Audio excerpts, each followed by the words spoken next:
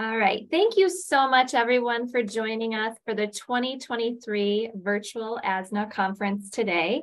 Today, we will have 37 speed talk presentations in the areas of program delivery, social marketing, technology, evaluation, equity, and partnerships. Each presentation will last around 7 minutes to share the main highlights of the work.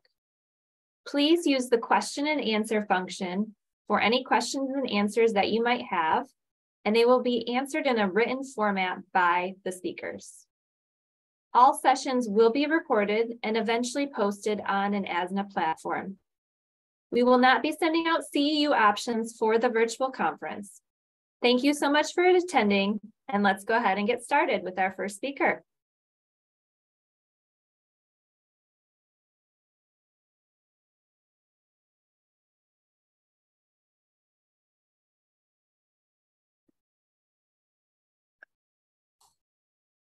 Thank you so much. Good morning, everyone. I'm Gina Wood. I'm an assistant professor with the WVU Extension Family Nutrition Program, which is comprised of FNEP and SNAP-Ed, and my colleague, Samantha Shawley-Brzozka from the Office of Health Services Research in the School of Public Health at WVU is my co-presenter. So we're really excited to be able to kick off the day by sharing a little bit about our partnerships that have facilitated our produce prescription program work in West Virginia. Next slide, please. The Pharmacy West Virginia program was initiated back in 2016 by 2 medical providers at a free and charitable clinic who were treating many patients with type 2 diabetes and other chronic diseases who also lacked access to fresh food due to income and transportation limitations. Next slide, please. They partnered with a local urban farming group and the SNAP-Ed health educator in their area to bring fresh produce and nutrition education to the clinic for 16 weeks for their initial 35 patient cohort. They saw a significant reduction in A1C through the program, so they continued for several years, increasing the number of patients every year. A handful of other clinics who heard about the program implemented similar programs using a variety of models, but a common factor among all of them was the use of SNAP-Ed and FNEP educators for the nutrition education component. Next slide, please. The program has 4 pillars that are essential for program success. A healthcare partner who's willing to recruit and refer patients and is willing to be the host site, a partnering farmer or aggregator who can supply the produce, and obviously a nutrition education component, which we supply with FNEP and SNAP-Ed, and also a funding source for the weekly produce. Next slide, please.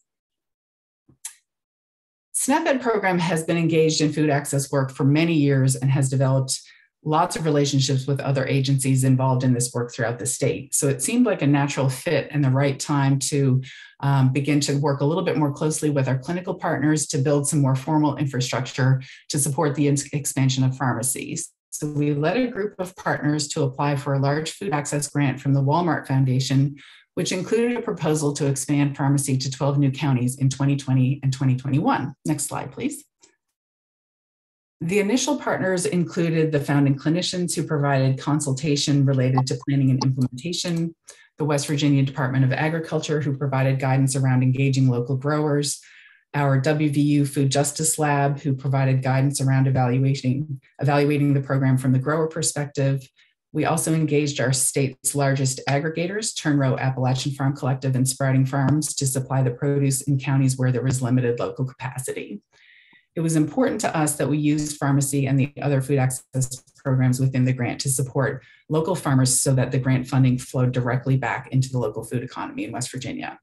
This led to a partnership with the WV Farmers Market Association, who sustained the program in 2022 through a COVID relief grant through the State Health Department. But from the beginning, the Office of Health Services Research in the School of Public Health was really the backbone of support for the program. They helped prepare the grant proposal, provided guidance throughout the IRB process, and they continued to lead the program evaluation as well as play a central role on the state level planning committee. OHSR has a 40-year history of working with healthcare partners to provide technical assistance related to quality improvement in the healthcare setting, but more recently, they've developed a system to provide support for the collection, tracking, and reporting of data on a wide variety of community-based health programs such as pharmacy. So I'm going to turn it over to Samantha to share a little bit more about their work in that area. Next slide.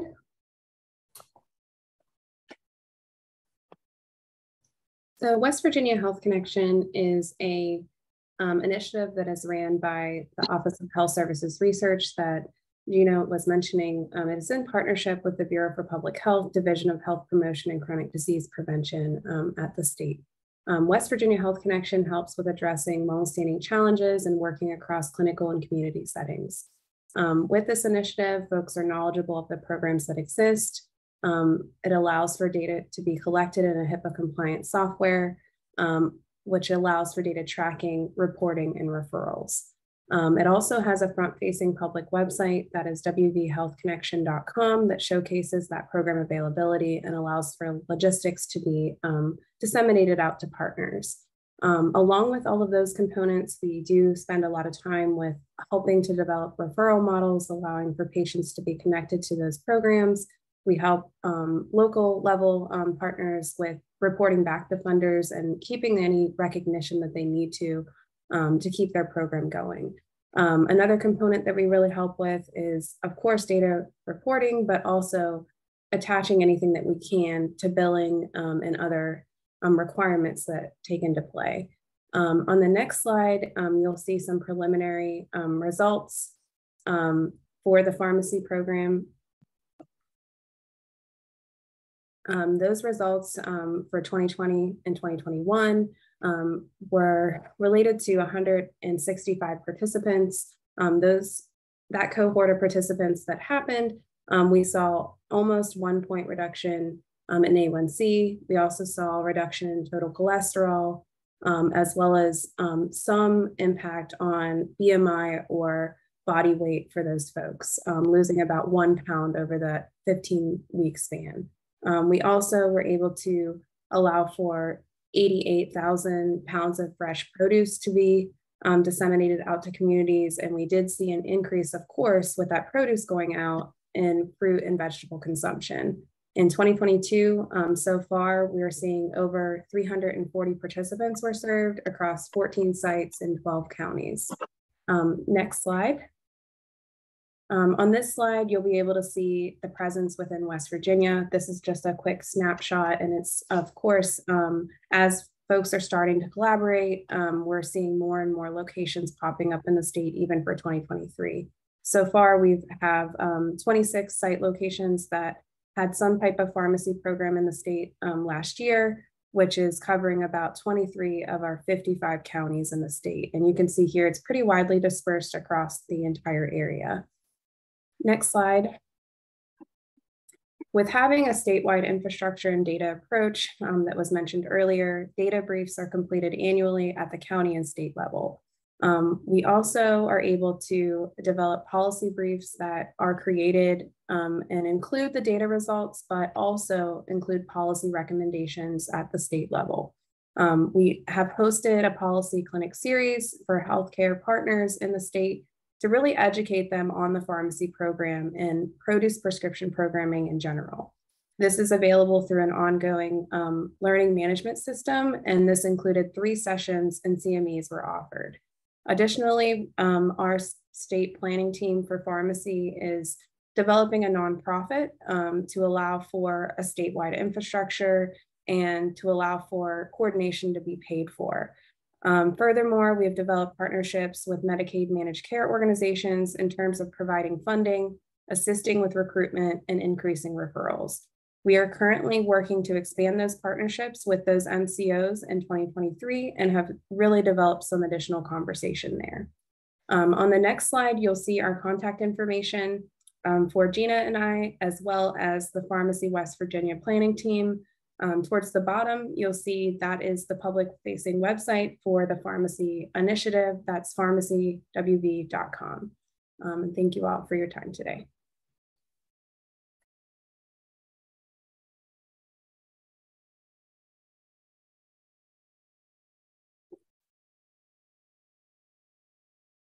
Welcome, everyone. My name is Tammy McMurdo, and I'm the Direct Education Program Manager for the CalFresh Healthy Living University of California State Office, which is one of the SNAP-Ed programs in California. Hi, everyone. My name is Karina Macias, and I am the Program Manager with the CalFresh Healthy Living University of California cooperative extension in Fresno and Madera counties. We are one of the local implementing agencies that provides SNAP-Ed programming locally to the CalFresh Healthy Living University of California. Today, we'll provide you with an overview of the SNAP-Ed Educator Self-Assessment Tool. Next slide, please. Before we get started, we wanted you all to think about how many skills or knowledge areas it takes for a SNAP-Ed nutrition educator to perform their basic job functions. I'll give you all a few seconds just to think about that.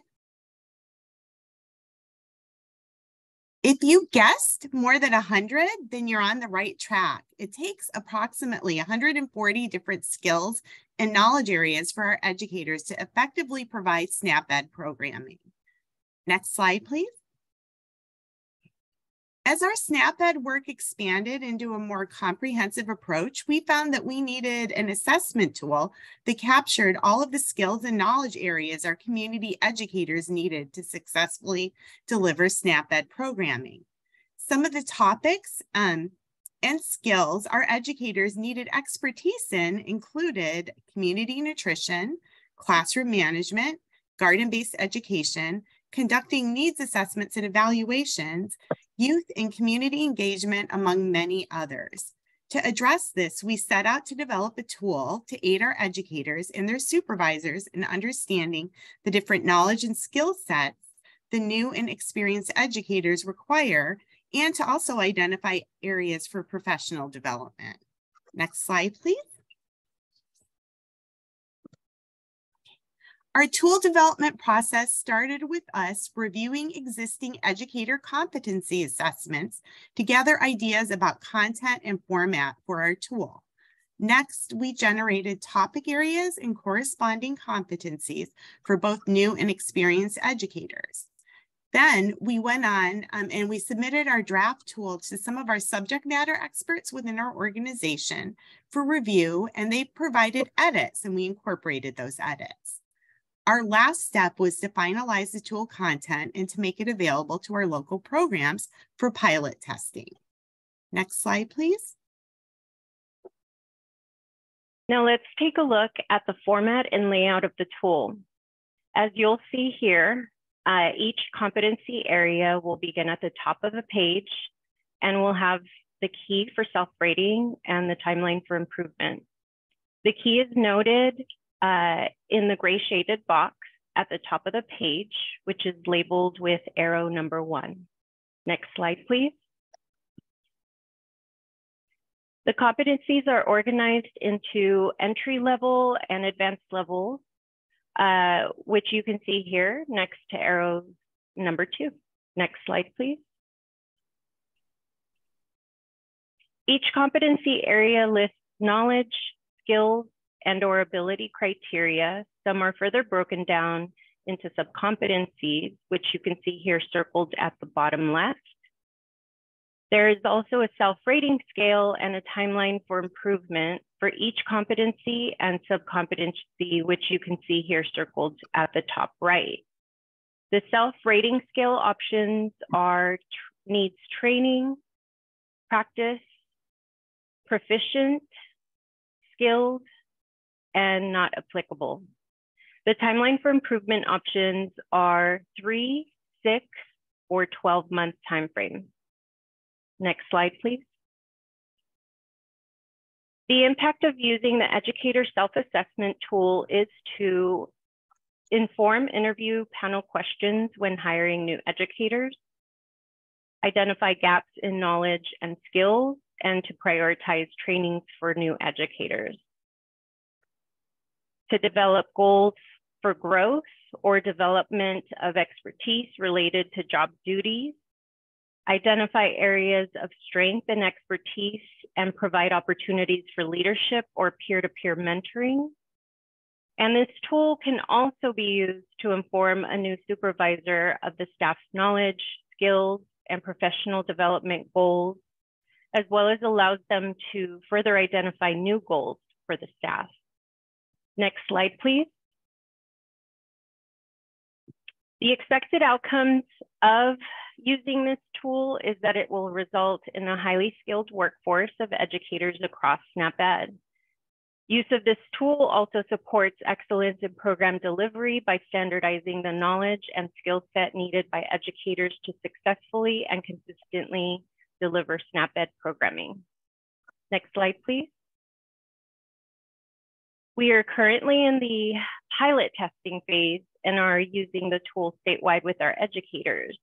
We would like to expand the use of the tool to other SNAP-Ed programs as well. And if you're interested in contributing to our pilot testing of the tool, we invite you to download it by following the link provided here on this slide or by using your phone to scan the QR code on the right. After using the tool with your educators, you will also be asked to complete the feedback survey. Next slide, please.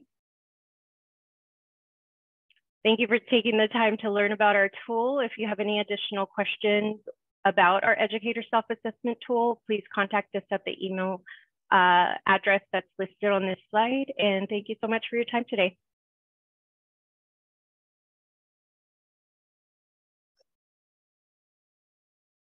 Hi, everyone. I am Macy Helm from the University of Nevada, Reno Extension, and I have my co-presenters here on the session today, Dr. Annie Lindsay, Dr. Jason Crandall, and Jennifer Wood.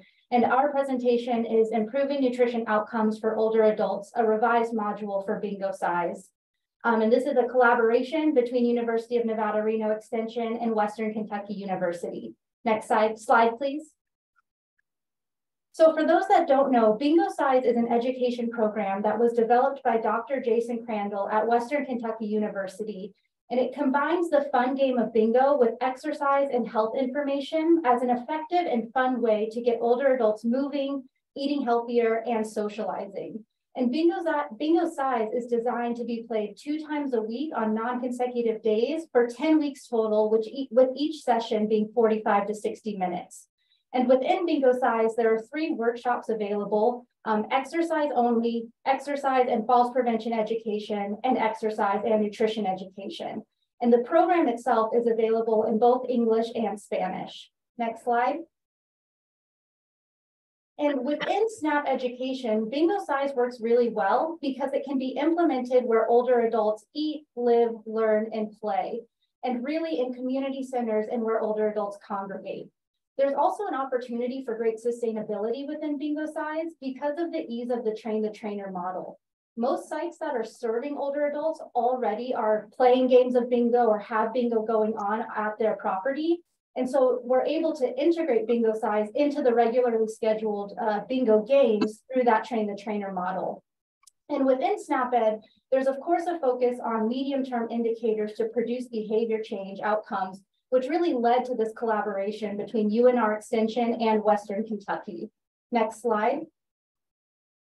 And so through this partnership, we really identified the opportunity to make the nutrition education component of Bingo Size a bit more robust. So currently in the SNAP-Ed toolkit, the falls prevention and the physical activity modules are included, but the nutrition module is not. And the original nutrition module was primarily based on short-term outcomes. And within our state agency really prioritizes medium-term behavior change outcomes, which led to this service agreement between Extension and my colleague, Dr. Annie Lindsay, who will jump in a second, and Western Kentucky. And we developed a large question bank of about 150 questions to really facilitate that behavior change in our older adults who are engaging in Bingo Size nutrition. Next slide. So the first thing we did was review the Bingo Size existing nutrition module against the indicators in the framework and found many to be short-term and not necessarily impacting medium-term behaviors. Next, we did a lit review and included searches on other curricula for older adults, USDA nutrition guidelines, et cetera, and identified critical curricula themes that needed to be covered in the content. We conducted internal and external peer reviews to finalize the 153 question database, narrowed it down to 103, including the questions, response options, answers, and brief learning using scripts and prompts. And we did this by engaging expert reviewers, a clinical RD for content who specialized in aging, an aging expert for older adult literacy, and our nutrition coordinator, Macy, for SNAP-Ed integration. We then reviewed the overall content for distribution of the questions weighted by topic and organized them to fit into the existing bingo size module, yet we wanted to ensure the flow of learning could still promote behavior change. And then finally, we added some media images where necessary.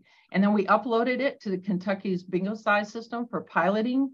We conducted a process evaluation, sort of a pre-pilot, both in person and virtually, to assess the logistics and tools, and then some content.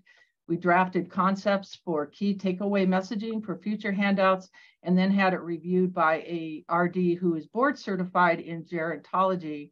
And then currently we are conducting 4 pilots that are underway. Next slide, please.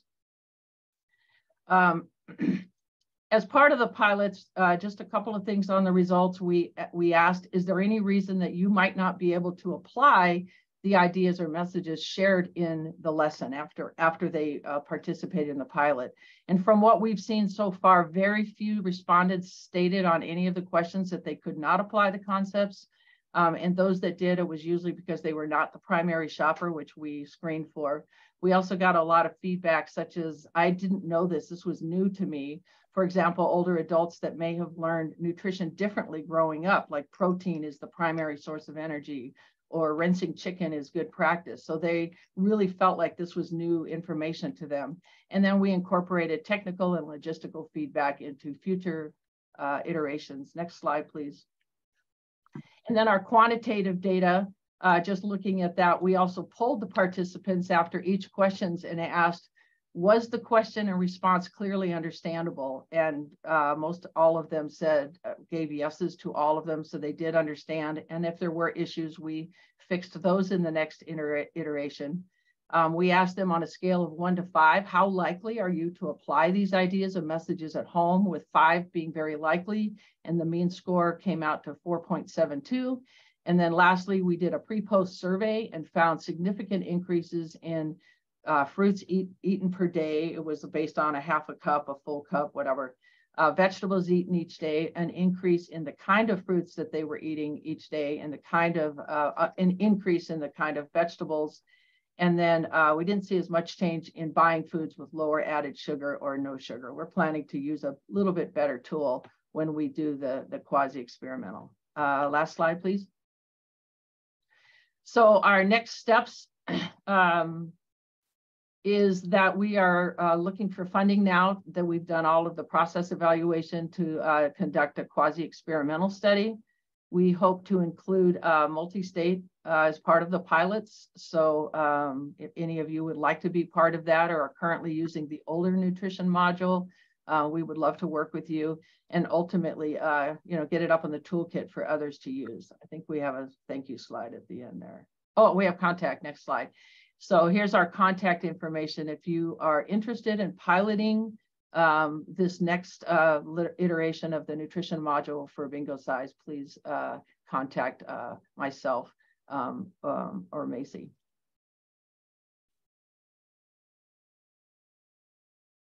Thank you. Hi, everyone. Thanks for having us. My name is Mary Catherine Gould, and I'm sitting here with Alicia Fox. And we are in Huntington, West Virginia at Marshall University. I'm a professor here in the Department of Dietetics, and Alicia is the director of our nutrition education program. Next slide, please. So our nutrition education program, we've been in existence for about 15 years, and we primarily provide education to children in kindergarten, 1st and 2nd grade. But we wanted to expand our services into another area where we felt like our state could use a little help. And so West Virginia has a pretty high rate of substance use disorder. And so we were trying to provide nutrition education to individuals in recovery centers. And so as you see on this slide, there are a number of reasons that nutrition education is beneficial for those in recovery. I won't go through all of these, but we'll get to actually what we have accomplished over the last couple of years. So next slide, please. So we were thinking about expanding into substance use disorder category. And what we found is a location that's an in-house recovery program. So this recovery program has both men and women, although they do live separately. And so we decided we'd like to offer nutrition education. And we really started with the Eat Smart, Be Active program. So this is a series of 9 classes that include kitchen skills, meal planning, budgeting, grocery shopping. I'm sure a lot of you are familiar with this particular curriculum. And this is where we actually got started. So the men and women participated in separate programs.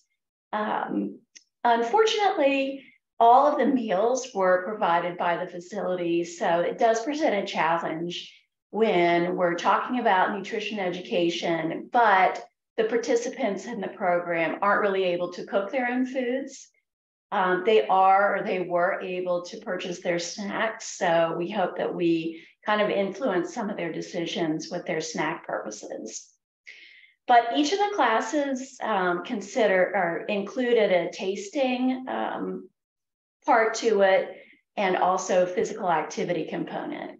And of course, we provided incentives at the conclusion of each class. So you can see what some of those incentives were. Next slide. So to evaluate our program, we used the adult participant entry form. And I was pretty excited about this one because we did have a 24-hour recall. And that gave us a little bit better understanding of what our participants were consuming. This form also asked about physical activity and any nutrition supplementation that the participants might be taking.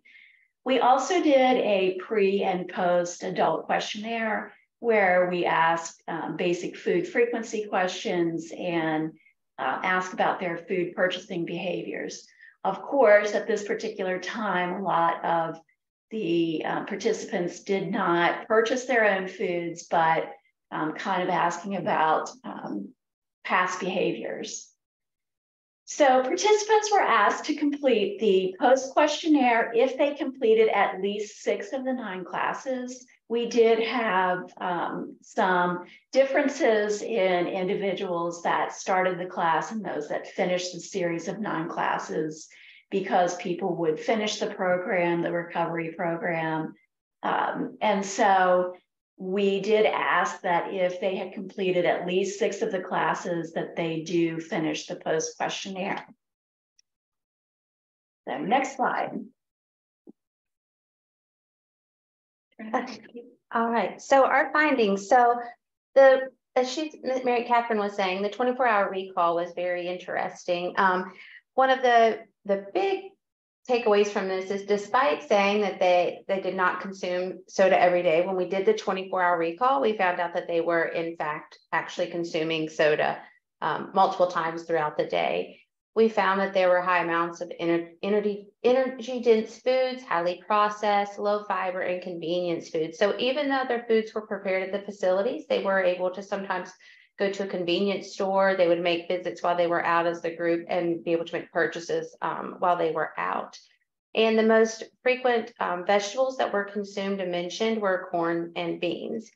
In the pre-program questionnaire, we were very surprised about this. There was a low consumption of fruits, vegetables, and dairy, and there was minimal planning for shopping, which this was not a surprise again, because in the facility where they were, the meals were provided for them, so they didn't have to plan for those meals.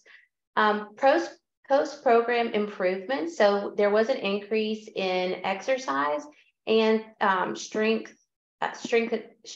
muscles was one of the big reports for workouts mentioned. They also mentioned increase of milk or soy milk, and then the increase in planning meals before grocery shopping. So this we don't have a lot of clarification on, but one of the things is maybe as they're thinking about when they're out and they're starting to prepare more of their meals, or when they're out able to purchase some quick on-the-go foods, that this might be where that increased planning is coming into play. Next slide, please. So the number of surveys completed, that was a low number. Not everyone completed the pre and post questionnaire, and the names weren't always documented. So this made matching the surveys difficult. Dairy consumption was increased, as mentioned before, and smoothies were one of the tastings that we provided, and they were discussed in the class. So this is something that we believe probably impacted the increase in dairy consumption, is making the smoothies, and then they started wanting to prepare the smoothies as well. Due to this, obviously, as we mentioned, being an in-house program, there was little control over food purchase and preparation. So we weren't surprised to not see the fact that there was a minimal improvement in the consumption of healthier foods, just due to the lack of them being able to purchase those on their own. And next slide, please. So what's next? There is a limited amount of SNAP-Ed approved curriculum for a nutrition and substance abuse disorder. Throughout this progress, we have, since this pilot, joined a nationwide collaborative, and we are now working with several other programs on finding curriculum that is for the recovery community, because there's such a need. Down the road, something that this group is working on is we would like to be able to have a SNAP-Ed approved curriculum. So that is something that we're hoping a collaboration down the road, and we're going to have to think about the next steps of that. That program that we provided here, in addition to what we've done since then, it was something that we had additional funding outside of SNAP-Ed. So we were able to provide, using an additional curriculum focusing just on nutrition and recovery, for a program here, but it has shown us that we have a need here, and we would like to expand, and we hope in time there will be something that we can do that is also SNAP-Ed incorporated. And then a goal is we want to continue to partnership with other recovery programs, and then expand this to not only the individuals in recovery, but also to work with this staff, cooks, administration, anyone who's involved in that process of making, that has an influence on the menu, the meals prepared, shopping, so that we can help incorporate what we're teaching in class to also what they're being fed for in their facility. And I think that is about it. So thank you so much.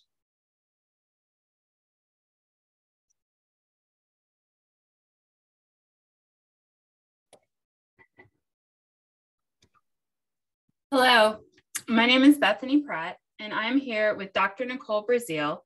We are representing a multidisciplinary team from the University of Kentucky who has been working for the past 2 years to develop a recovery garden toolkit. The toolkit is the product of a substance use recovery garden pilot program initiated by the Nutrition Education Program, and accompanying community of practice facilitated by the Community and Leadership Development Department and Nutrition Education Program. Our goal is to support extension personnel providing programming at substance use recovery centers in Kentucky. Next slide. Hi, my name is Nicole Brazil, and I want to take you guys back in time to the fall of 2019. So, and if you can remember pre-COVID time, this was that. I just arrived at the University of Kentucky at that time as an extension specialist in the area of community and leadership development. And I got a call from Bethany Pratt here, who invited me to come visit her garden program at the Healing Place in Louisville, Kentucky. So these recovery garden programs are extension-led gardening, but also nutrition education projects that are happening at substance use recovery centers all around the state. So similar to what we just heard in the previous presentation, but these also incorporate a specific aspect of gardening. And so the idea is to provide residents with both information about how you can use nutrition to support your recovering bodies. And actually, SNAP-Ed at the University of Kentucky does have a curriculum that they have developed specifically for that. But also at the same time to gain gardening skills so that they can both produce their own food and benefit as well from the therapeutic effects of working with both nature and their peers in order to nurture plants and see through this collective goal. This builds confidence, it teaches responsibility, and it also helps with the recovery process. And I should mention, as part of our team at the University of Kentucky, we do have a faculty member specifically in extension with a focus on substance use recovery as well. So when I arrived at the healing place, I was quite impressed by the scale at which Bethany was gardening with the residents. There were, let's say, about a half a dozen in-ground beds and a very large hoop house. And she was busy instructing a group of around 20 women, as she did every week. So the issue that she and others in her situation faced was that the setup wasn't particularly sustainable. The center had basically handed the entire gardening program off to Extension, and the gardeners were rotated very frequently, meaning it was really hard to build up a base of knowledge. As Bethany was approaching maternity leave, it was unclear how to ensure that the program would continue and how to make it as impactful as it could be. So this was the thorny challenge. What would you do? Well, our objective was to figure out how we could build a structure where residents could take on both leadership of the project and also to identify some strategies for how we could build a more equitable partnership with the Recovery Center. Bethany tried out some of these ideas that we came up with, and they helped. But then, as we brought other Extension agents and SNAP-Ed educators together to discuss it, we realized that these were actually extremely common problems across the different recovery gardens that existed in the state. And as you can see from this map right here, here is where we had at the time recovery gardens that were happening. And so what we decided what we needed to develop was a recovery garden toolkit that shared these best practices. And we also needed to build a community of practice so educators could learn from each other and support each other in what turns out to be pretty complex work. Next slide, please.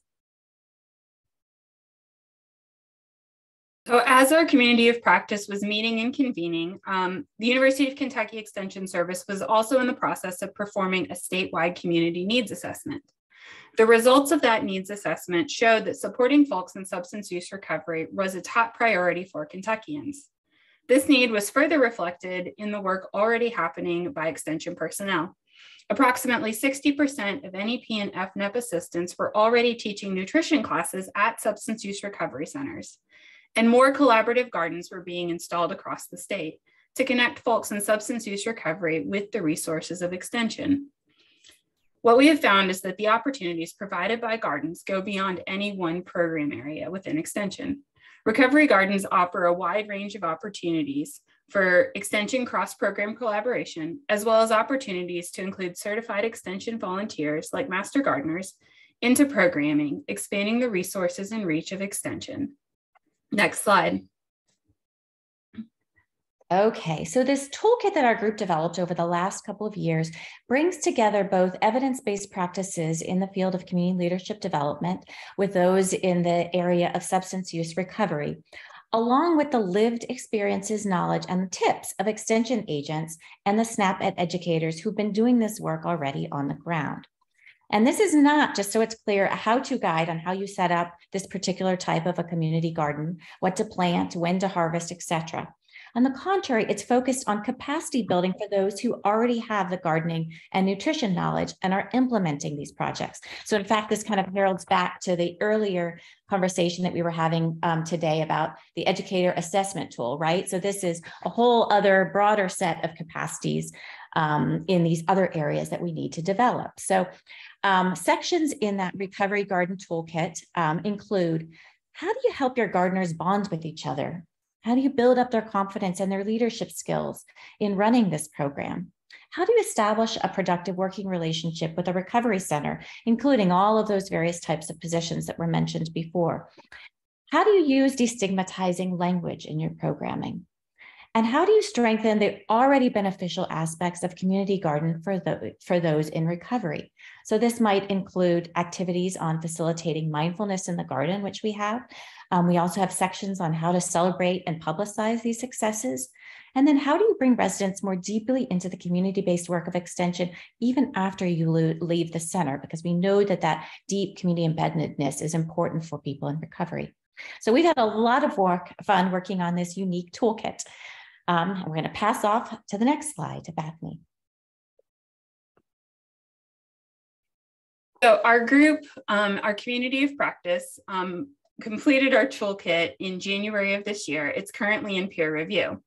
And while we were doing the kind of wrapping things up and moving forward, we hosted an introductory meeting for all Extension personnel, focusing on the Recovery Garden Toolkit. Our target audiences were Extension agents and NEP and FNEP assistance with the focus of building that cross-program collaboration.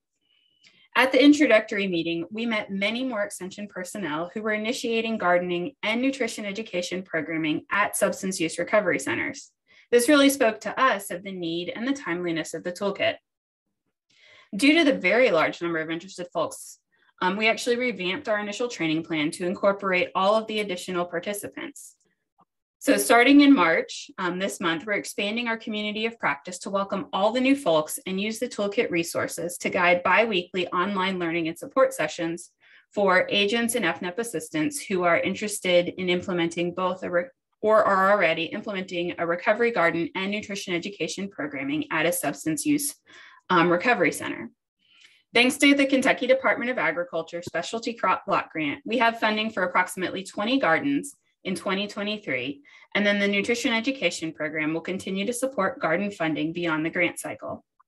Once the toolkit is completed, we will also host an in-person training to continue fostering connections within our community of practice, as well as to provide recovery garden implementers a deeper dive into the resources we have created. Next slide.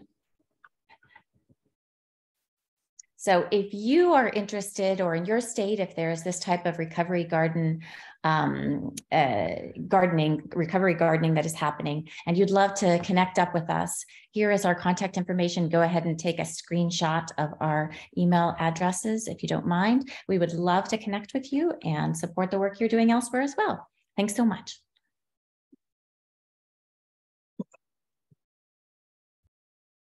Hello, everyone. I'm excited to share with you today the process that we used to transform a face-to-face course called Today's Mom into Happy Healthy Baby, an online course targeting limited resource pregnant moms implemented via SNAP Education in Mississippi. So my name is Virginia Gray. I'm at California State University, Long Beach, and I'm presenting on behalf of my co-authors, Sandra Parmer at Alabama Cooperative Extension and Sylvia Bird at Mississippi State Extension.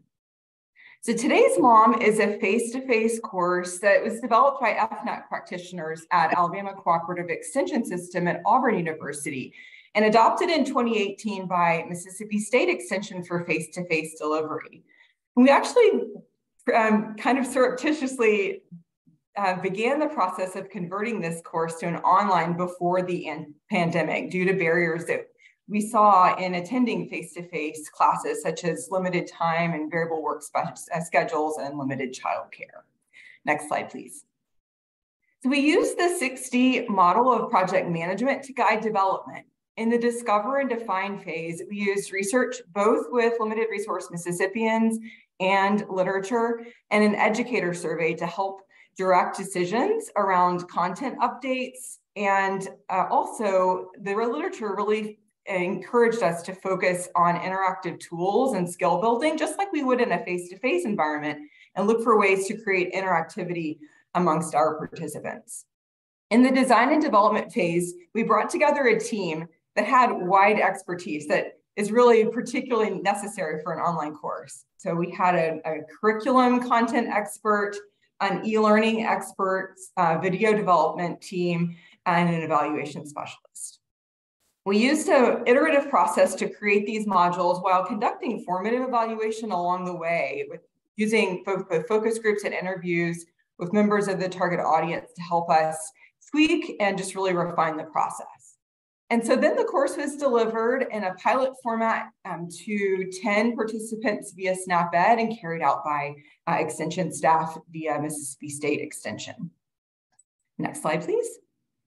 So I'd like to show you a little bit about the course. This is a summary of the 6 lessons. In the yellow, you see each lesson, and then we've included a spotlight on one of the lessons so you can get a better idea of what each included. So if we're looking at lesson 2, each lesson started with a short welcome video. This was with an extension educator introducing the topics. And then there were interactive activities. So in this lesson, there was an interactive activity where pregnant moms could learn about how to cope with pregnancy discomforts. A short video focused on managing stress, both giving people individual ways to think about managing stress, but also ways to reach out and look for support in their communities. And then there was an exercise video in each lesson as well, and an interactive activity. And this one focused on building a healthy breakfast with recipes. And the lessons all end with a wrap up and an opportunity for participants to set goals. Next slide, please. So the next few slides show some examples of screenshots within the course. So these are some of the interactive games. You can see a drag and drop on the left, in which participants are practicing what they learn about nutrients that are important for pregnancy. And then the two slides on the right are true and false activities. One's focused on food safety and another on eating on the run. Next slide, please. Here's some more interactive content. You can see that pregnancy discomfort slide on the left, in which participants can choose between pregnancy discomfort. So maybe one person's experiencing more nausea and another more headaches. They can choose which elements to delve into. And then on the right, you see some examples of content that's delivered first at the top about babies and responsive feeding, and the bottom about sharing food together as a family. These were a little bit of content that led into a video. Next slide. And here are some examples of the video. So each lesson had a recipe video and a physical activity video. And then this one on the bottom right was a breastfeeding challenges video. This is something that actually the educators encouraged us to increase the content focus on in this curriculum, not just to give information about breastfeeding, but really thinking about challenges people face and making it work for them. So these women in these videos are talking about maybe negative feedback they received by someone in their family or someone in the community about breastfeeding and how they handle it. Next slide, please. And then at the end of the lesson, each participant was asked to set a goal. So they had some options there for that the educators could follow up with them on. And then there were also nutrition education reinforcement items that were provided to those who completed the course. So you can see some examples of what was awarded in lesson 2. Next slide, please. We collected data, again, throughout the process with those key informant interviews. One of the really key learnings that we had early on is that most participants would be accessing this course via mobile phone and most likely Android. So that it was used by the instructional designer to make sure that our content was developed in a way that it worked well with that platform. And then we also asked participants midway through, at various junctures in development to just test the content in one-on-one interviews. They gave us feedback about what they felt was easy to do in terms of enrollment, what they needed to, really suggested seeing changes there. And then at the end of the pilot, we conducted 2 focus groups, one with participants in the course, and then one with the educators, and reviewed those for themes. And so some of the key learnings in those focus groups was to enhance media use, both for recruitment of participants and also engagement throughout the course. So we had discussion boards in the pilot, and participants weren't as inclined to use those. Also, the educators really felt a need to learn better ways to create trust and engagement between themselves and their audience members in an online environment. So that's a next step for the program as well. And then also the educators encouraged us to think about incentives that would really be useful and helpful for participants that would encourage them to join and stay engaged in the course. Next slide, please. So a few of the quotes here that participants said in the focus group, you can see these ones that are highlighted here are focused on usability. So we really did get good feedback about the usability of the course. Some had some questions about when modules would open. In the initial pilot, we opened 1 module per week. Moving forward, we're thinking of opening all modules at the same time so participants can move through at their own pace. Next slide, please. And then participants also just shared some things that they enjoyed learning in the course. They liked getting tips that they could easily apply, and some talked about some values that the course aligned with, such as family history of disease states that they wanted to change in their own families. Next slide, please. On the educator end, relevance was a really big piece that stood out. If the educator felt like their participants were really dealing with many other issues that kept health from being at the forefront, they wanted to find ways to really make sure that everything they were providing was relevant and usable to the audience, finding things that the audience could relate with. And then that trust piece, again, building relationships with their clients with something they were really familiar with in the face-to-face environment, but they might need some assistance with learning how to do well in an online environment. Next slide, please. And then again, the educators really spoke to the need of using media more for engaging with their audience and creating a community of those who are participating together. Next slide, please. So as we move forward, we've learned some things that we will continue to adapt in the coming pilots. And as many others we see in the SnapEd community are using online tools for delivering education, we look forward to learning together with all of you. Next slide, please. And here's our information. My author information is on this slide. If you have questions about this project, feel free to reach out to me. Thank you so much.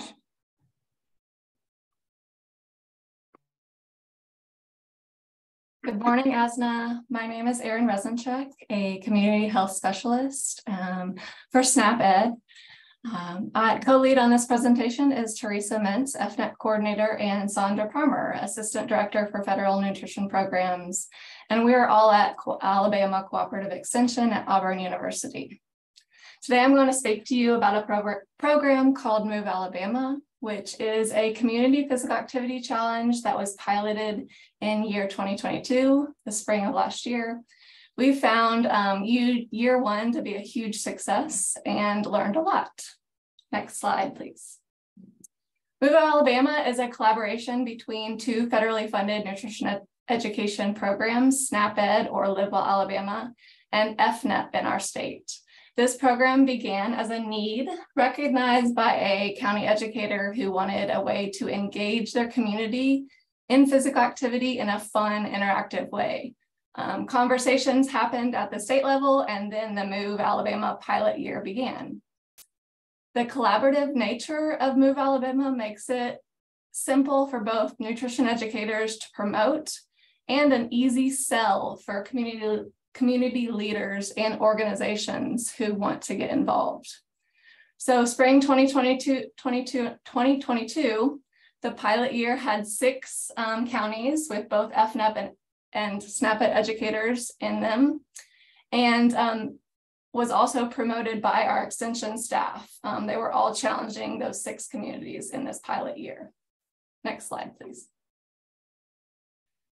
This 8-week community activity challenge is built off of a simple flyer. The flyer was developed to include a total of 25 challenges.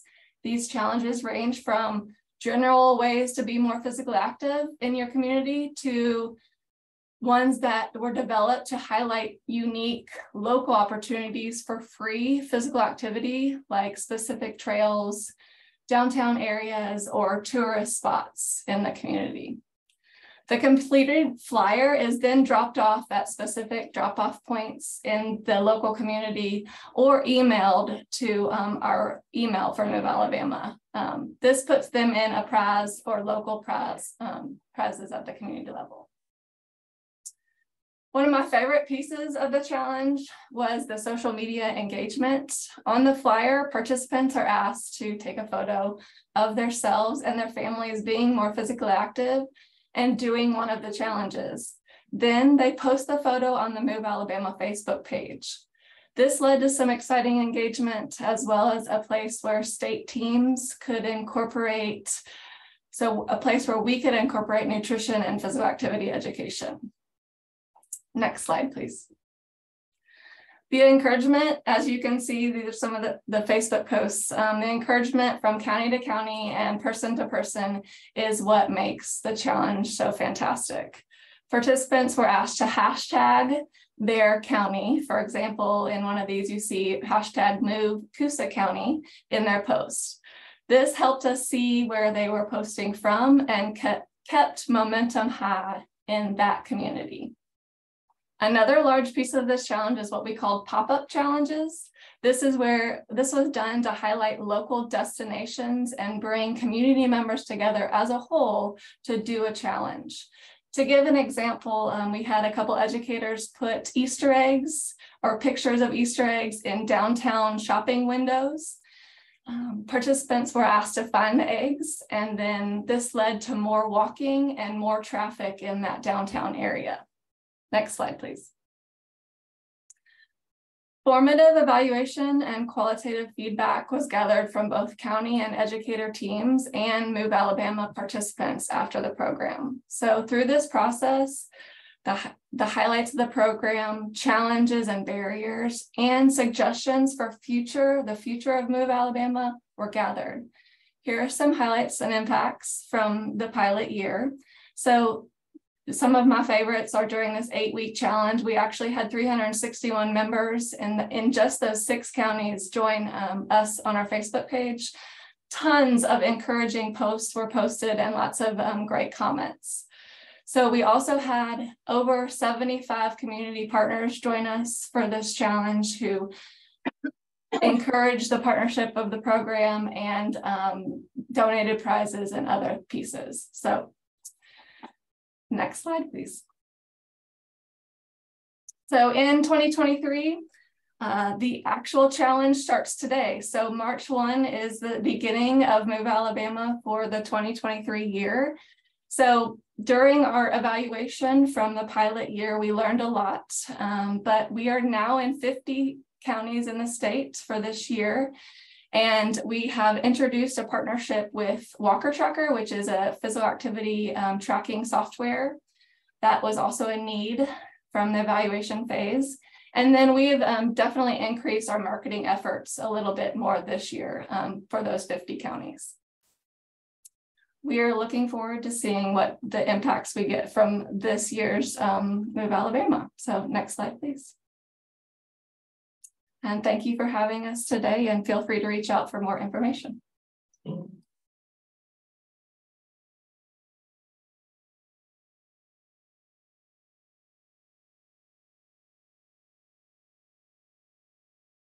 Hello, everyone. My name is Nancy Roget, and I'm the Executive Director of CASAT, the University of Nevada. I'm with Dr. Annie Lindsay, who's also with the University of Nevada. And we're also presenting with Adrian Markworth. And we're excited to talk today about a new project that we're doing as a collaboration.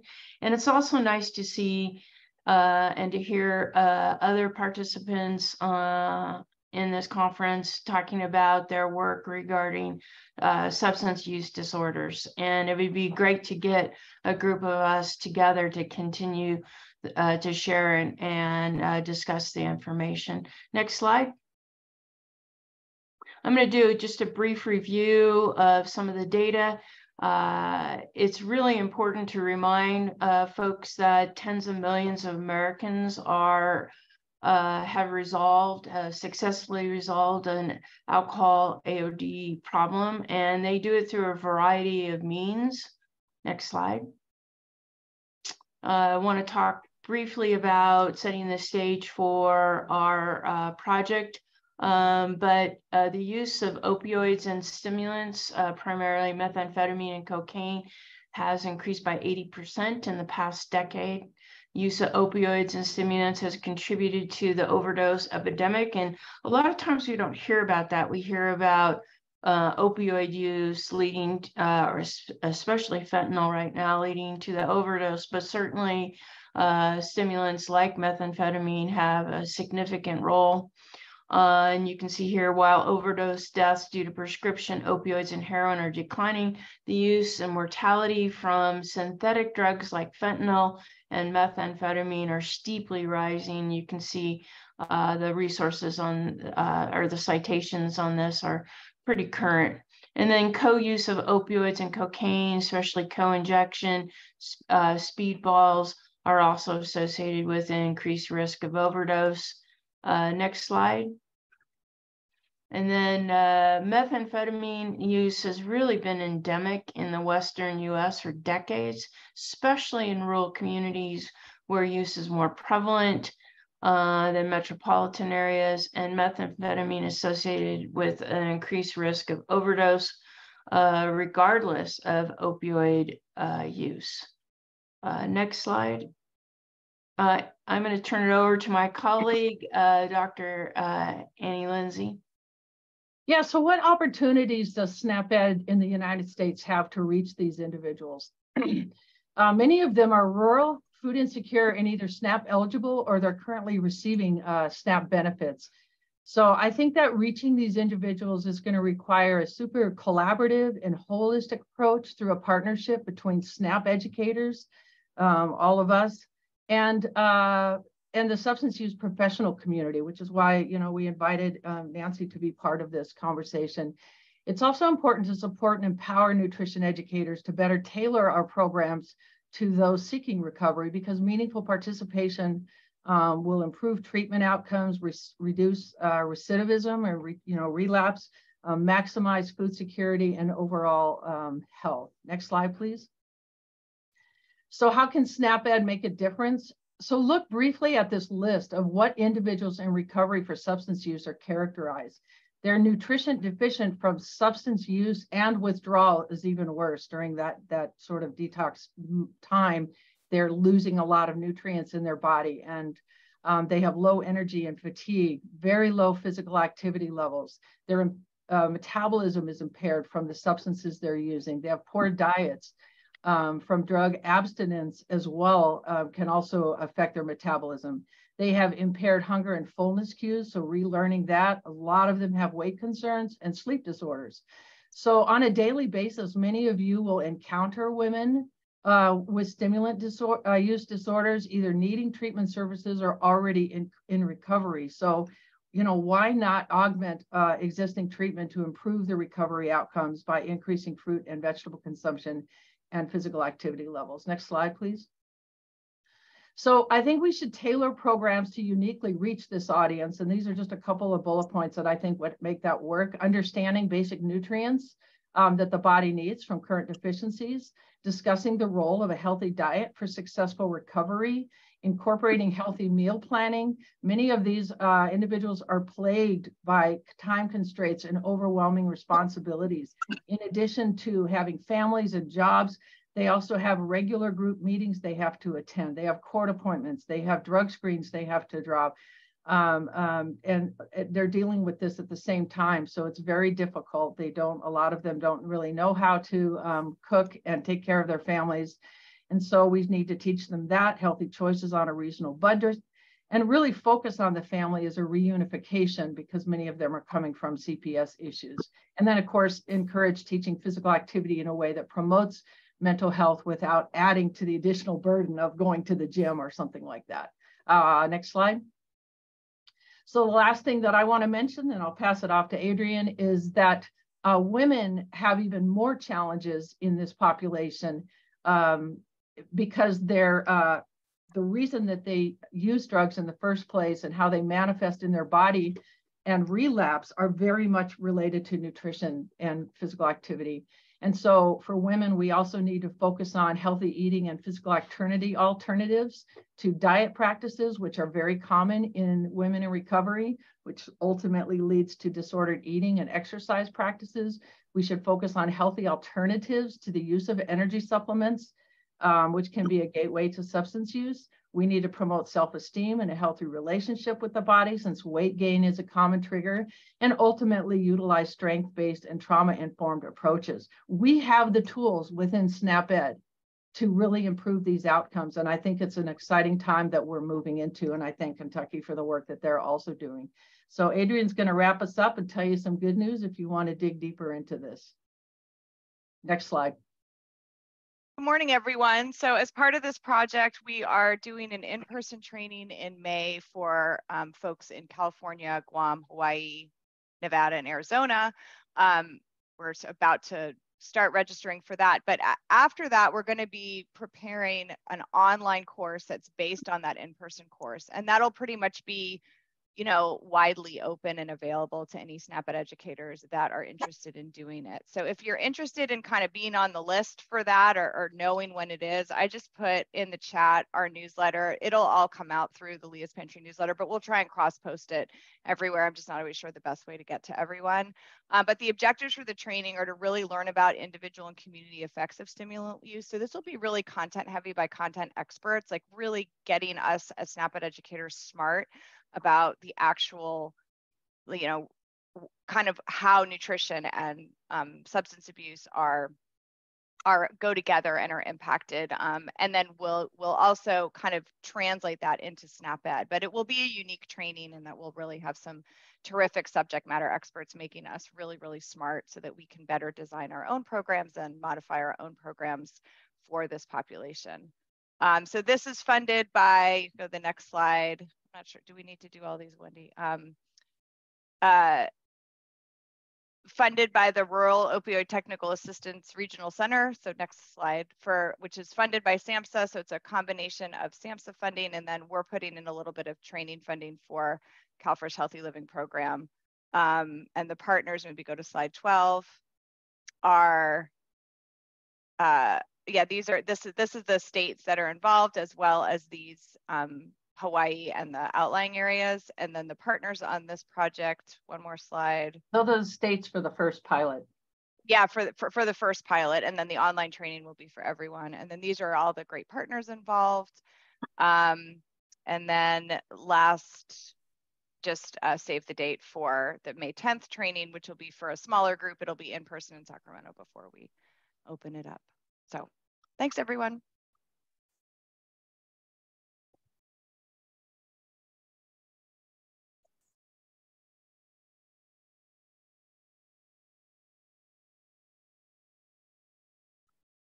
Hello, I'm Krista McCartney. I am a public health specialist and assistant professor at WVU Extension, and also the SNAP-Ed director for West Virginia. So today I'm going to talk about growing collective efficacy using a statewide gardening campaign, a Grow This Experiment. So a lot of the presentations have been on projects that have taken place. This is more conceptual, so if you bear with me as we walk through this, I'd appreciate that. Next slide. So just getting to the roots of the issue here, 9 out of 10 of all high food insecure counties are rural, and 8 out of 10 are in the South. Next slide. In talking about those at risk, 15% of all households with children in the US are food insecure, and this is more prevalent with our single mother households, which have almost double the rate of food insecurity of single dads or married couples. Next slide. So while we're talking about risk, let's talk about equity in terms of health. So in adults, food insecurity is also associated with higher rates of hypertension, heart disease, hepatitis, stroke, cancer, asthma, diabetes, arthritis, COPD, and kidney disease, 10 chronic conditions. And also in children, this can be associated with asthma, skin allergies, depression, increased visits to the ER, but also a lack of preventative medicine like dental visits or mental health access. Next slide. So to more closely align efforts to fight food insecurity with health outcomes, the USDA has switched using the term food security to now nutrition security. And while it seems to be a small shift grammatically, it does have big implications. So food insecurity can easily be seen as an issue of the poor, but if you have money to buy food, the lack of accessibility of those foods that will promote health aren't always there. So if I have money, but I live in a rural community, that may mean I'm suffering from nutrition insecurity.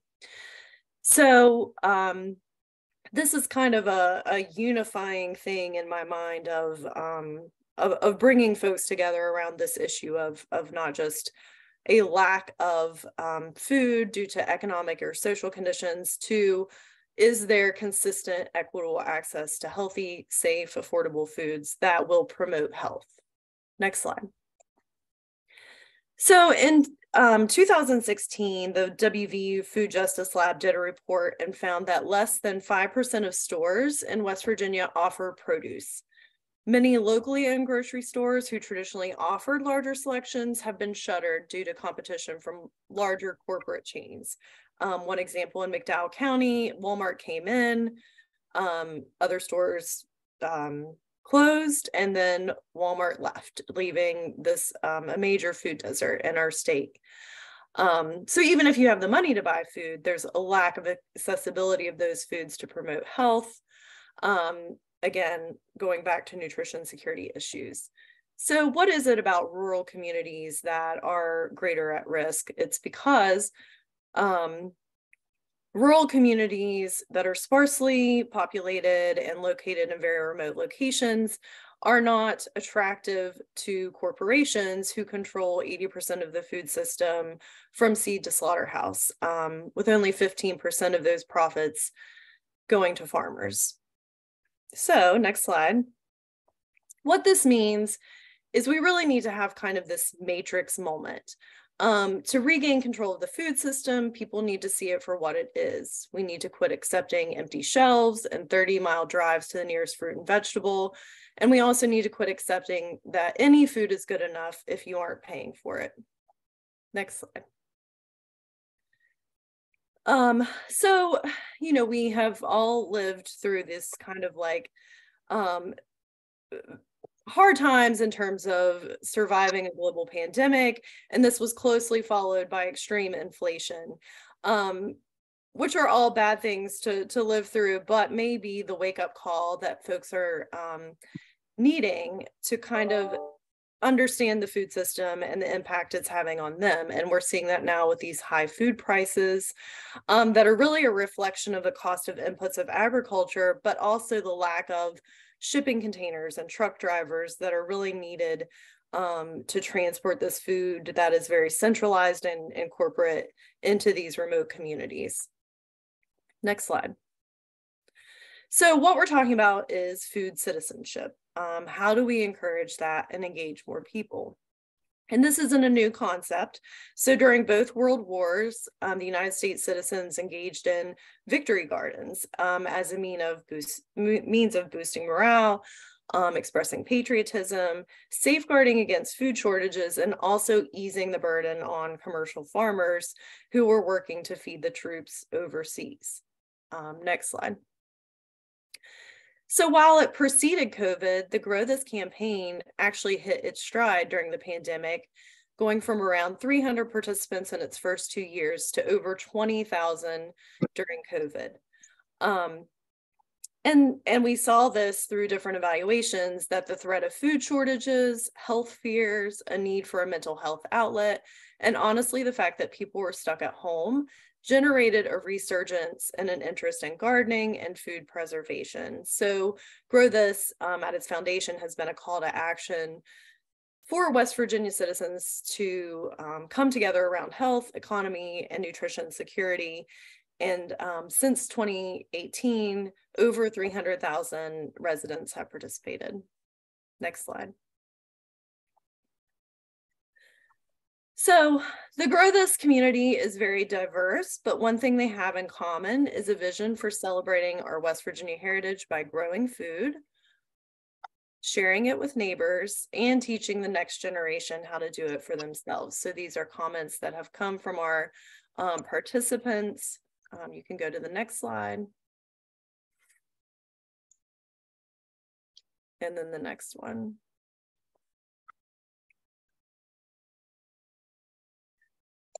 And next slide. So the communication infrastructure theory suggests that a storytelling network in combination with context can lead to increased collective efficacy and civic engagement. And that would really be foundational to driving this food citizenship and again, towards food sovereignty. The Grow This community has naturally been sharing stories as part of their participation in this virtual community, but I think there's an opportunity to further harness this energy for good. Next slide. So this brings the experiment. Can we use Grow This as a platform for engaging our own WVU Extension faculty, staff, and colleagues in collective implementation and evaluation of efforts to build nutrition security? So what that looks like is, next slide, creating a challenge system very similar to what Alabama was talking about, creating challenges and then setting up a point system to really engage people in this effort. And these things would be things that our extension colleagues are very used to doing and part of their general efforts, but we're just really creating a challenge system around that. So for example, we want to maximize production of food. So we can earn points for each person that participates in garden-based education. Additional points for weighing and reporting the quantity of produce grown, and calculating a value of that produce. Next slide. Encouraging education and sustainability through challenges like hosting a plant exchange or intergenerational gardening events, composting workshops, seed saving workshops. And then what are those PSE things that can support sustainability of those efforts, like creating a tool library or composting stations or seed libraries. Next slide. And then helping people to save money using our families and health colleagues. So hosting food preservation workshops, and then also, again, weighing and reporting the amount of food preserved and the value of that food, again, contributing to this idea of nutrition security and production and preservations of food. Next slide. For our family nutrition program staff and SNAP-Ed educators, again, something they're used to doing, but making this part of a challenge is let's get those foods on the menu. So 1 point for each meal or snack served that contains those grow this crops, and then maybe bonus points for getting those locally or through a school or community garden. Next slide.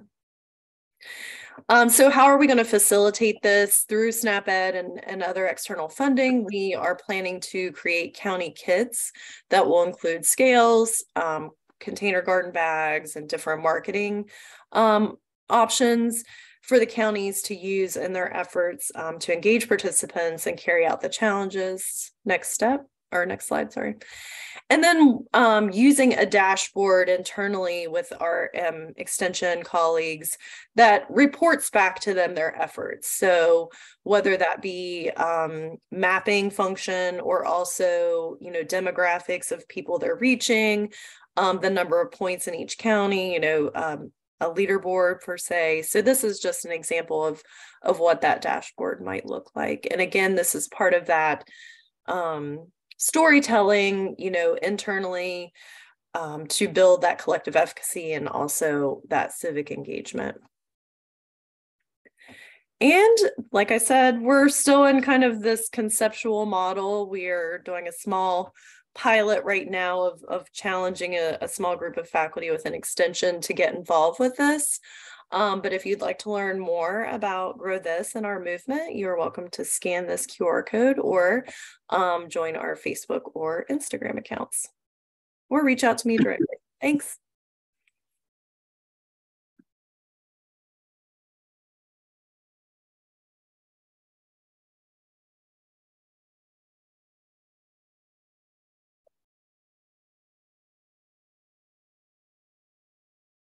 Hello, everyone. Thank you for inviting us to present this amazing physical activity intervention. Everybody loves line dancing. My name is Norma Lysenko with Innovative Health Solutions. Good morning. My name is Melinda Van Egden, and I'm with the California Department of Aging. Next slide. California has over 5 million older adults, and at least 500,000 qualify for SNAP-Ed services. Next slide. California has over 5 million older adults and, California is a very diverse state in culture, race, ethnicity, geography, and urban versus rural settings. In 2021, assessments showed a need for new curricula that is culturally relevant. CDA is pleased to work with a local area agency on aging to develop a new curriculum. Everybody loves line dancing. Next slide. As mentioned, in 2021, Innovative Health Solutions was tasked to create a line dance curriculum for older adults under the Napa Solano Area Agency on Aging guidance. The idea came about when during a nutrition education class that I was teaching at a senior center, I noticed a group of more than 20 older women meeting weekly in a nearby room to dance. Some of these women would come over to my class to taste the recipe. I proceeded to engage with them and asked them about this dance class, and they said it was line dancing. and that they came together weekly on a volunteer basis to practice line dance choreography. There was no paid instructor, and the choreography was provided by volunteer participants. Although I thought this was an amazing opportunity for us to explore creating a line dancing curriculum as a physical activity intervention for older adults. As you see here, there are 6 lesson plans in the pilot curriculum. The lessons plans are water wisdom, fabulous fruits, veggie variety, whole grains, healthy fats, protein power. We chose the content for the lesson plans from participant suggestions. Next slide. Leah's Pantry, who has developed other nutrition curriculum, education curriculum, assisted us with the initial content and graphics. And as I mentioned, the curriculum has 6 lesson plans, although we are considering expanding it to 10 lesson plans after the pilot. The curriculum also has a nourishment newsletter with nutrition messages and recipe suggestions.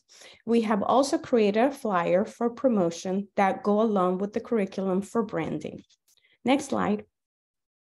Everybody Loves Line Dancing has 4 different focus areas of music that include soul line dancing, Latin line dancing, country line dancing, and Filipino line dancing. We use trauma-informed practices in the creation of the nutrition education messages. We currently offer the classes at community centers, senior centers, and low-income senior apartments. We also plan to expand to assisted living facilities, veteran centers, and parks and open spaces. Next slide. The goal of the program are to provide a cultural relevant physical activity intervention with nutrition topics and social engagement. Some of the benefits are physical health, mental, emotional health. It fosters happiness, increases self-confidence, stamina, balance, brain stimulation, cardiovascular health, social connection, enhances mood, confidence, and much, much more. Line dancing can be a low-impact physical activity intervention that can be modified for different mobility levels. At any time, participants can stop and take a break. We have chairs all around the room, and participants can keep a chair next to them for balance while they dance. We also are in discussions with experts to create a curriculum for special needs and disabled adults. Next slide. The impact has been amazing. In less than 3 months, we have been able to provide the pilot curriculum to 6 counties in Northern California. We have provided 8 6-class series for a total of 48 classes. We have had almost 800 total duplicated participants. Many of these participants have attended more than 4 classes per session. We have almost 300 unduplicated participants. We have been at 8 different locations. We have been able to collect 81 pre and post matched surveys. Again, all of this in less than 3 months. And the pilot program ends in September of this year. CDA has learned the value in listening to older adults. The line dancing classes have had outstanding attendance with waiting lists. This has shown the importance of building programs based on people's needs and interests. Next slide. Here you can see a picture of 2 different locations where we have over 40 participants coming back every week. We provide classes 3 times a week, and many participants attend all of them. Next slide. This is a video we have created that shows the benefits of line dancing from the participant's perspective. It also provides a testimony and success story from one of our line dance participants who has battled several types of cancer and uses line dancing as a component for her mental health treatment. The link will be in the chat, so please, it's about 4 or 5 minutes video if you like to watch the full video. And also you can watch some of the line dance choreography that we have created that goes along with the curriculum. Next slide. Thank you so much for listening. Here's my information. Please contact me if you have any questions or are interested in the pilot or the curriculum. And I will put the link in the chat.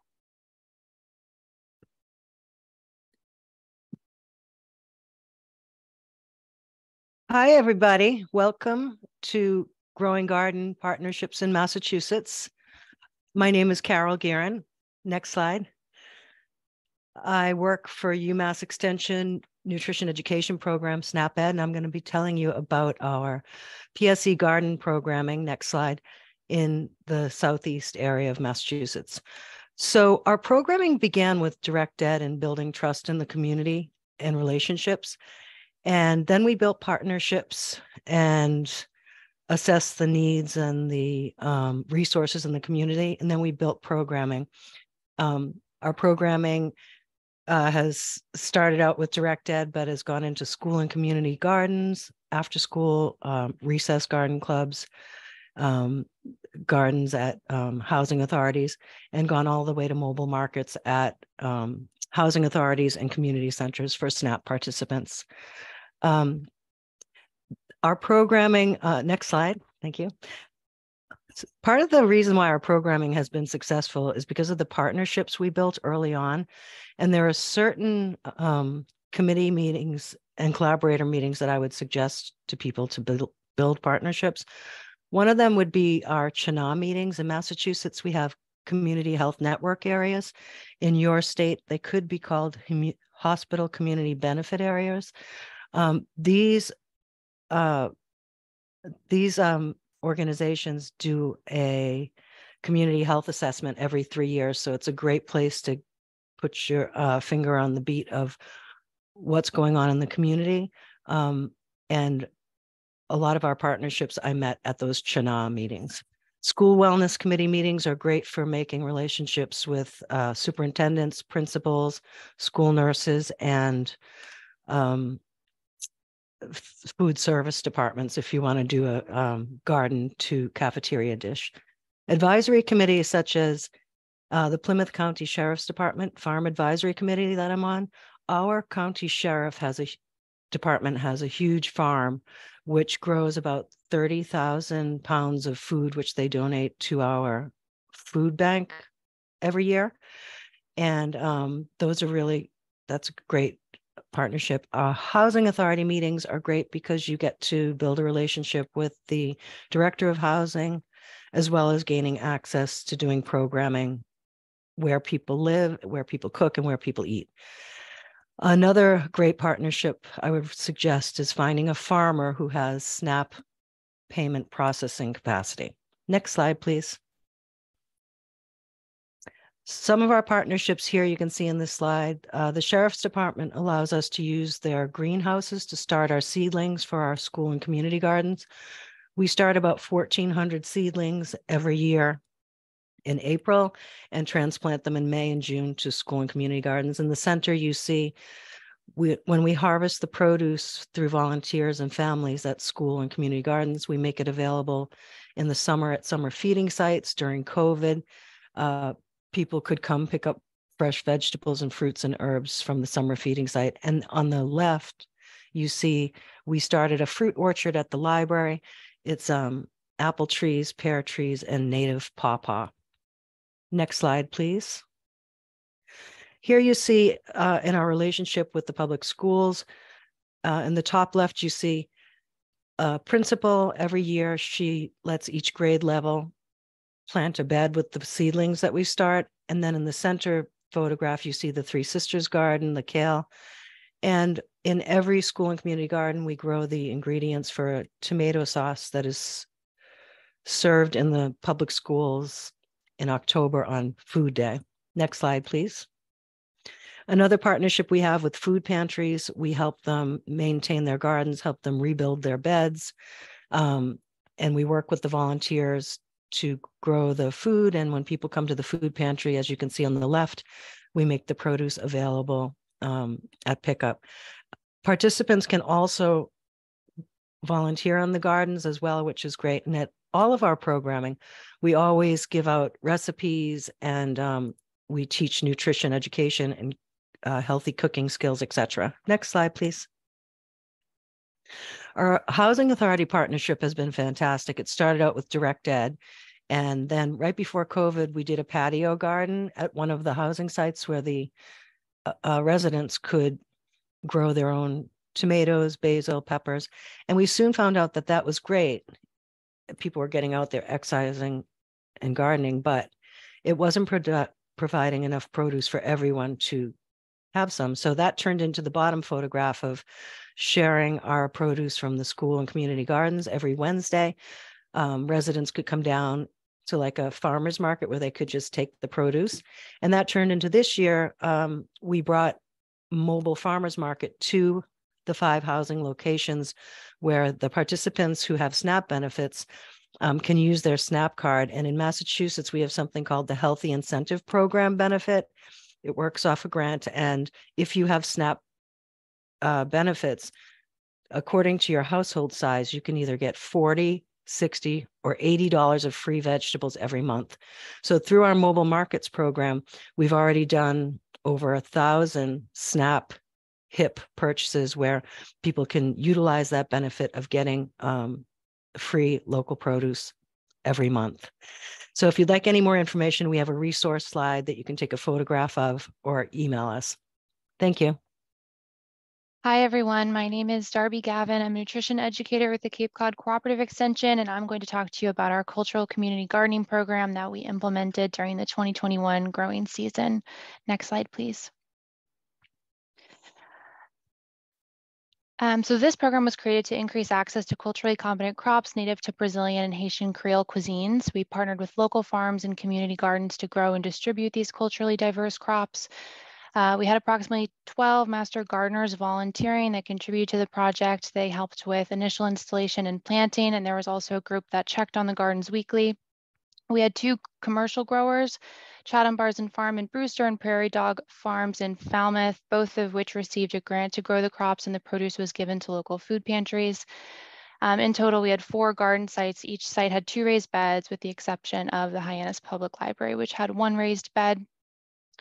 In conjunction with the gardens, we also developed and distributed over 750 multilingual cookbooks. The cookbooks were in English, Haitian Creole, and Portuguese. They were provided to all of the agencies and churches that had garden sites installed. The YMCA received them for their preschool sites as a part of a Welcome Week event for immigrant families new to Cape Cod. The Falmouth Coalition for Families and Chatham Elementary School also took cookbooks. They were made available at public libraries. And in addition to the 750 that we distributed, we also had another 250 that were distributed at SNAP Ed program sites. The images on the screen on your left, you can see the Barnstable County Food Access Coordinator with a Cultural Garden Program participant. And then on the right, you can see a crop called chilo that we harvested. It's also called scarlet eggplant. It's very popular in Brazilian cuisine and can be cooked in many ways. And all of the crops in that photo were harvested from the garden sites. Next slide, please. This slide is just a visual representation of our 2021 partnerships for the Cultural Community Garden Program. And I just like to highlight the various garden sites because they truly serve a diverse group of people of all ages, populations, backgrounds. The Tri-Colored Wheel is the Faith Assembly Church of Cape Cod. We also had a site at the Hyannis Public Library, the Boys and Girls Club of Cape Cod, and the Seventh-day Adventist Church and Food Pantry. And I also want to highlight the MDAR logo. That's the Massachusetts Department of Agriculture. This program was made possible through a grant from them. We also had funding from Cape Cod 5. And the Buy Fresh, Buy Local team and Master Gardener team, both with the Cape Cod Cooperative Extension, were integral to the development and implementation of this program. Next slide. And this is just our resources. We have some examples of success stories, both in Plymouth and statewide. We have links to the curriculums that were used in Carol's direct education in her gardening program. And the PDFs of the cookbooks are also available online. Thank you.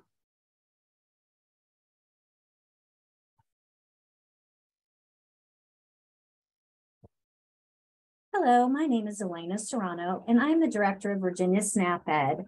I'll be presenting in place of Austin Brooks, and will be co-presenting with Maria D'Annunzio, a graduate student within our program, on behalf of our recipe team. Next slide, please. The goal of today's session is to provide an overview of print and digital food education resources that we've developed as part of Virginia SNAP Ed to reach a variety of diverse audiences. Next slide, please. Over the past few years, we have revised and designed a variety of print and digital food education resources to better reach a variety of audiences. We wanted to ensure that we represented the cultural diversity of Virginia in our participants, that we featured foods that were available and being promoted at PSE settings that we were working at, that we recognized a range of cooking competencies and skills as well as learning styles, and that we adapted to shifts in trends in social media, such as the creation of reels and other videos. Next slide, please. The driving force for investing in all of these food education resources is that we believe that food education resources that address a range of cooking competencies, learning styles, as well as taste preferences can help increase interest in trying new nutritious foods and recipes, complementing our direct education. Food education, as well as food education resources, can also serve as recruitment tools for comprehensive SNAP-Ed classes, and ideally and ultimately will create demand for healthier options at PSE settings that we work in. I did want to note that print, it still remains very popular among our participants. Next slide, please. To provide context to these resources, in Virginia SNAP-Ed, we have 3 different types of food education that we permit with direct education to connect nutrition with food. Hands-on food preparation with client participation is endorsed within comprehensive nutrition education. Smart samplings or taste tests, these are more popular with groups such as large youth groups and locations where food preparation may not be possible. Finally, food demonstrations. These are mostly used at PSE sites such as farmers markets, food pantries, gardens, as well as our Shop Smart, Eat Smart retail partners. As a result of these different types of food education, we needed different resources to address these. Next slide, please. The first resource that we addressed was our traditional recipe sheet. We made basically 2 different changes. One was that we included the updated nutrition facts panel. Again, we really wanted to connect nutrition with our recipes and food education. The second was that we ensured that the My Plate food icons were included within each recipe sheet. These recipe sheets are also available in Spanish. And then in order to market our programs, we asked our peer educators and our SNAP-Ed agents to print the recipe sheets on one side with our marketing flyer on the other. And then that way we would also feature some of the food education we'd be doing in programs. Next slide, please. Hi, my name's Maria D'Annunzio. Our first series of food education resources is our Look and Cook series. And we created these because many participants may not have confidence in the kitchen. So we designed these resources to reduce the potential intimidation factor of cooking. We took action shots for creation of recipes, and we took these photos in either home or teaching kitchens so that they are very manageable and simple looking. We purposely used simple dishware and easy to follow instructions. And the recipes that are included in this Look and Cook series were solicited from our SNAP-Ed educators and agents. Next slide, please. Our next series is the What to Do With series, and we created these in response to our food pantry partners asking us for a 1-page handout on foods that were unfamiliar to their clients. Growers were providing donations to food pantries, and clients didn't really know what to do with these foods.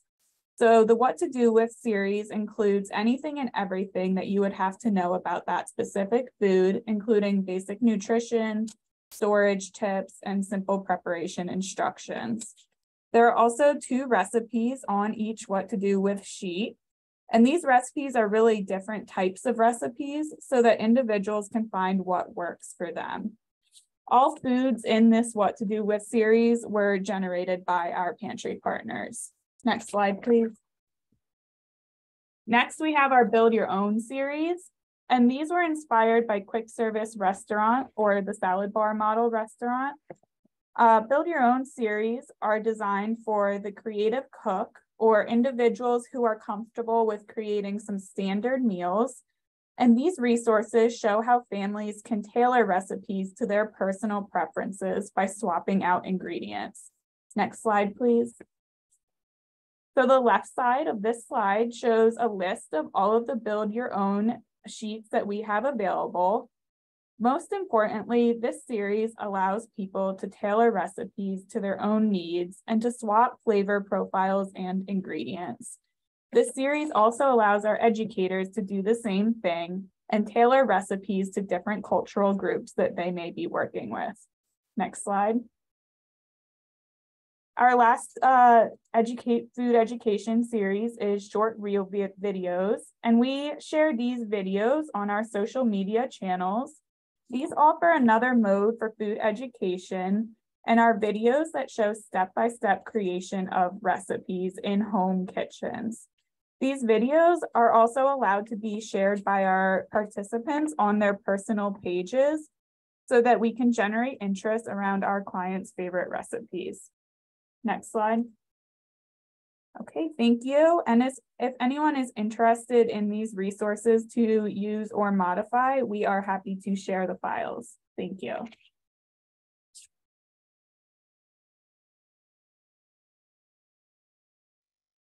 Thank you so much for the Block 1 speakers. We're going to go ahead now and move